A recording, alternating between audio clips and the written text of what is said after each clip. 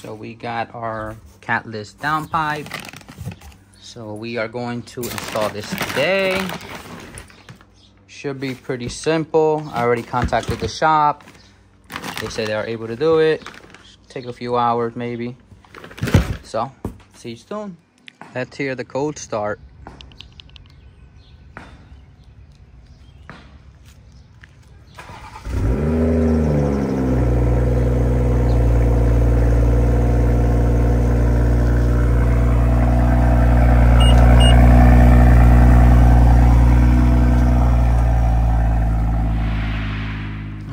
So we're on the way to get the catless downpipe installed.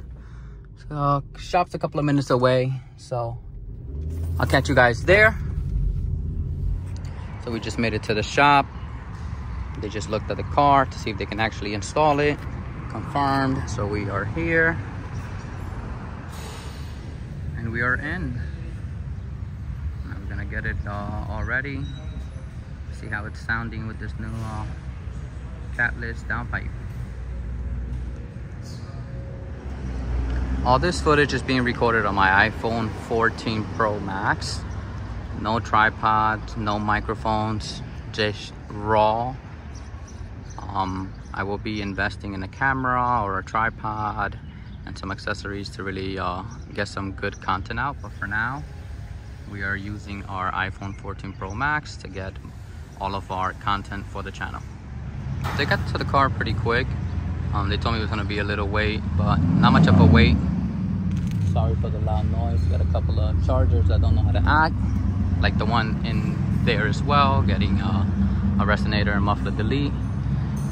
I missed that car, man. I used to have a charger scat pack myself, and I traded it in for this M440. And the charger is something else, but you know, I got a family now. I got a baby that I have in the back seat, and I will not be losing control in the nasty weather that New Jersey provides for us in the winter. Lots of snow, lots of rain. So the all-wheel drive is definitely a plus for us.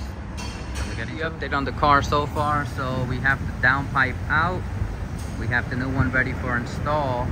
But when the VRSF sent me the downpipe, they did not send the head gasket for the downpipe to meet the turbo.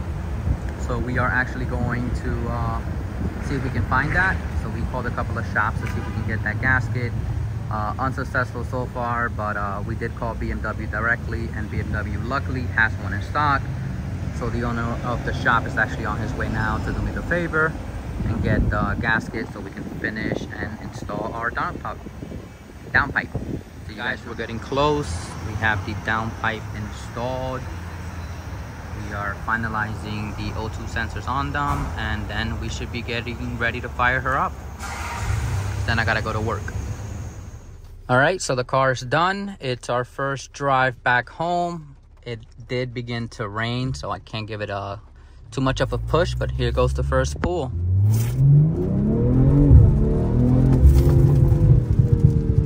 Ooh, the backfire on it, it's much stronger.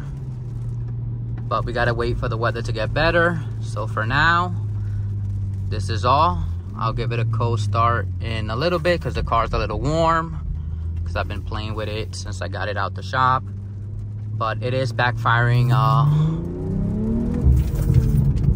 Oh, the pops just sound so good with this new downpipe. All right, so we are gonna finalize the last piece of this video. It's gonna be the cold start again after the downpipe has been installed. So let's this car go by, and here we go.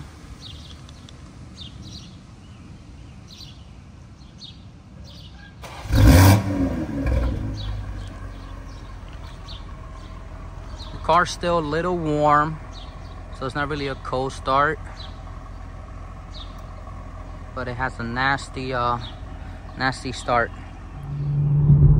All right guys, so this weather is a little funny. It feels like Florida. It rains for an hour, then it stops, and it rains for an hour, and it stops. So I'm back to give you guys a nice little pull on the highway since it did stop raining. I am on my way to work, so I'm gonna give you guys a little pull so you can see what it's sounding like.